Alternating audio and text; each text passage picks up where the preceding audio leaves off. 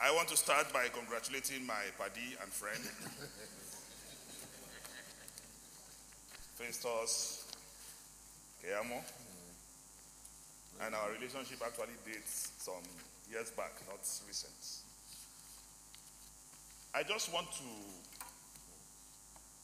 start by saluting your intellectual sagacity. And from your CV, you've practiced law in and out.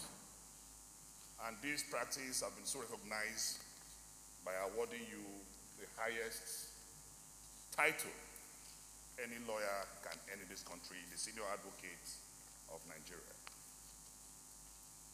And you have been a prosecutor with the EFCC for so many years. So I want to quote section 174 of the Constitution and then ask my question in that regard. Section 150 talks about who is qualified to be the Attorney General of the Federation and the Minister of Justice. Section 174, with the permission of the chair, I read.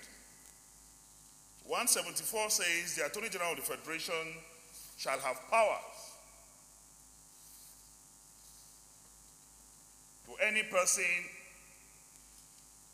to bring any person, before the court of law in Nigeria or other than a court-martial in respect of offenses created by or under the Act of this National Assembly, to take over and continue any such criminal proceedings that may have been instituted by any other authority, persons, and to discontinue at any stage before judgment is delivered by any such criminal proceeding instituted undertaken by him or any other person. That is what we call the power of nolli prosecute. But that power, Mr. President or Mr. Chairman, and my respected colleagues, can only be exercised conditionally. So the Constitution in 2 gave those conditions that must be met before those powers can be exercised. And it really does. The power conferred upon the Attorney General of the Federation under subsection 1 of this section may be exercised by him in person or through officers of his department. In exercising his powers under this section, the Attorney General of the Federation shall have regard to 3 things. 1, public interest. 2, the interest of justice. And 3, the need to prevent abuse of legal process. I want to ask you, as a qualified lawyer and a man who is even qualified for the office of the Attorney General of the Federation, but I'll venture the President send you to the Ministry of Justice with all your area of experiences.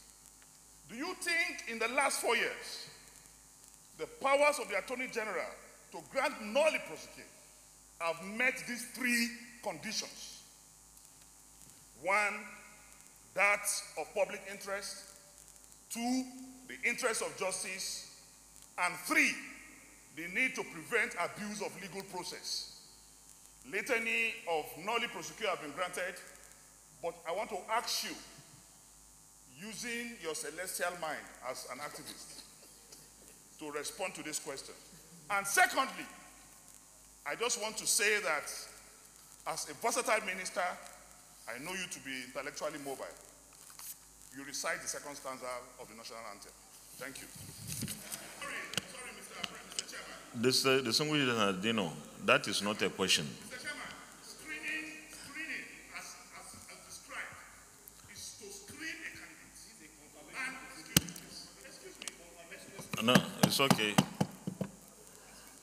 That is not a question. You have asked very, very direct questions, so you can disregard the latter part. You can respond to the questions, please. Senator Melaye is correct to the point that these conditions are put there. But the Supreme Court has ruled in several cases that you cannot question the discretion of the Attorney General. So if the Attorney General says, I have looked at it, and those 3 conditions have been met, the Supreme Court said, well, it is his discretion. They will not even question that discretion. It is wrong. It's wrong.